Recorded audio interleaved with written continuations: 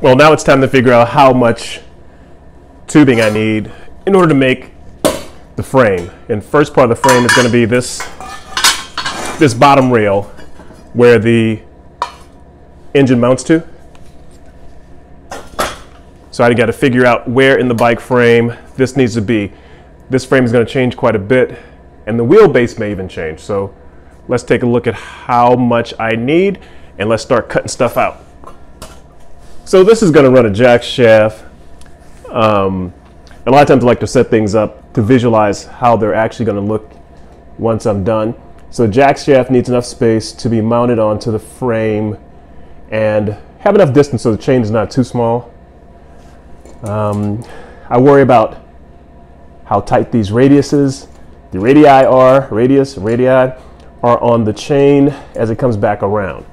But I think the jack shaft needs to clear the valve cover because the frame has to go in here, and this frame is about 2 inches, so it has to be at least 2 inches from this valve cover to say about here. I would go 3 inches just to be safe, and if that's the case, well, I would go 3 inches. Then when this is made, it's going to have an extra inch because it's going to be mounted on the back side of that. That's another inch. So I could probably bring this in 2 inches.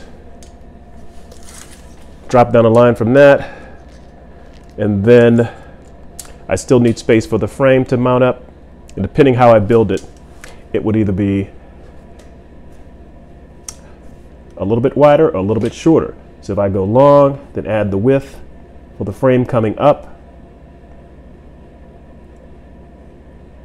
That would set this further back. If I come closer here,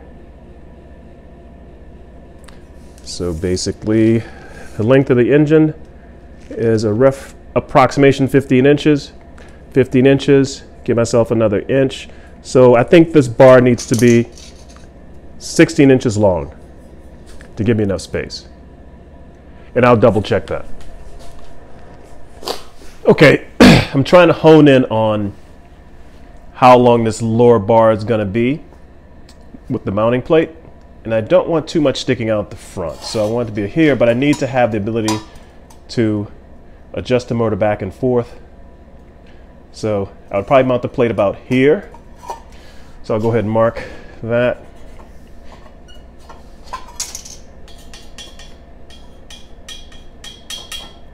So mount plate there. Then I need to know with this, you see what I'm saying? So the bar is going to, the riser from this is going to come up. So I need to leave enough space that it can clear this. So I need to bring this back some here. It's going to also have an angle like that to kind of match this. So I need to come back about here, maybe. And then it's going to rise up like that. So I can kind of see how much angle do I need. So actually I need to be back here somewhere to give it enough so that I can angle like that. You see what I'm saying? So I'll mark here is where I'm going to cut it. I'm going to get some other bar. I'm going to get a ruler and see how it looks. Okay, now that I have this cut out at the angle that I want, you can see how this is going to fit together. So it's going to fit like that. Of course, I'll cut this so that it's nice and flush to bottom, but this gives you an idea of the angle. And you can see where if this is too close, there's no space for the engine to fit in there. And something like that with the plate mounted up will give me some room to I probably want the plate about here. Probably about here, so I can go back and forth the engine a little bit. I don't want it to go too far back this way, so I probably need to be, for the holes to be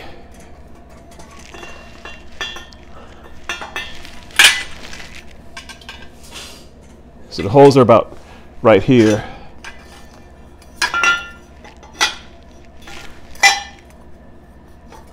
So I need it to be about there.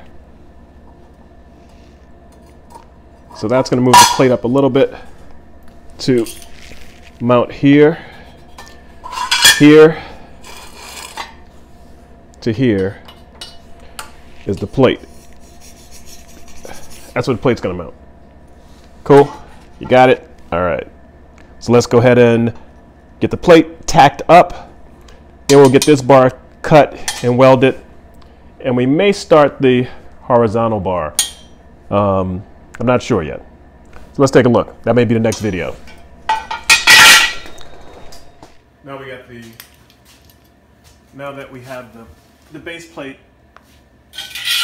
tacked up, we can kind of get a better idea of how this is going to fit.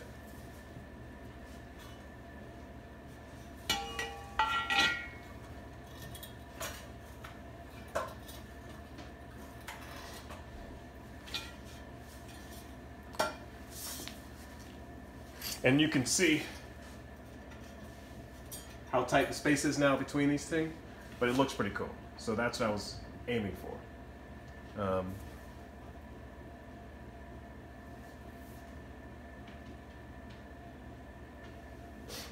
But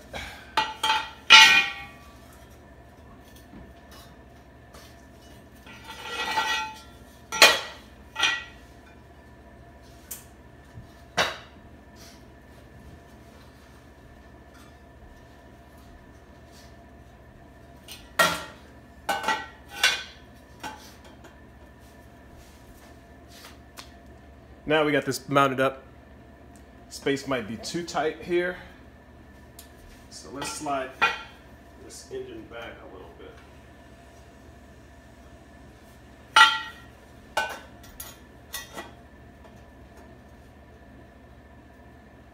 I might need to move the plate. I'm going to need to move the plate probably further up, maybe about another inch. So I'm going to cut it off, cut the tacks, and move it again. Now that I have my plate tacked up to the lower bar, we can see, I went ahead and moved it so it's got more space. So if I slid the engine to the furthest point back on the plate,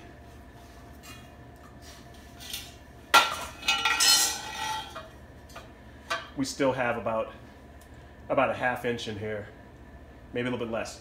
So that's pretty good fitment. Okay. Now that I have these kind of sized, this lower bar and the plate, now I gotta get this riser done. And I'm gonna cut it about right there.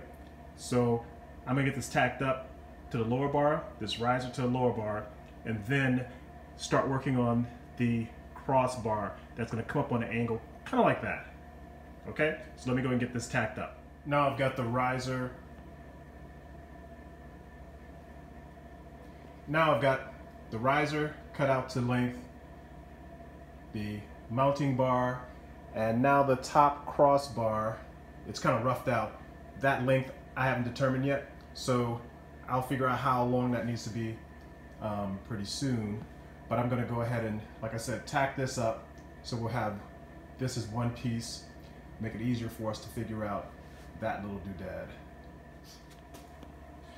So now what I'm doing is superimposing the bike over the frame, and if you can see down there, I have the frame kind of mocked up of how it's going to be positioned, and that gives me an idea where the motor's going to fall in relation to the headset and the rear tire. Trying to make sure I have enough rear tire room, and currently I don't, but when I make the rear suspension, that's going to push the tire back some. Here I have just enough space to clear the frame, so you got to imagine that the engine and frame is going to be centered in this tire area, and this is giving you an idea. This is kind of like the ability to superimpose something in real time to see where it's going to fit. And I know now that that angle that I had is not going to totally work, so I like the angle, but I'm going to have to do something to get this crossbar back down to the head unit. So now that we have the frame mocked up, tacked up I should say, we got the crossbar, we got the riser, we have the mounting plate and the mounting bar, and the next thing is to start working on the rear suspension. But before then, I got to get this frame mounted up to the headset. I'm going to lop this off, I think. Probably use some of this metal for some other parts if I need it, but this will be the main frame holding the engine and the bike together. And you can see how nice and centered that motor is within the frame.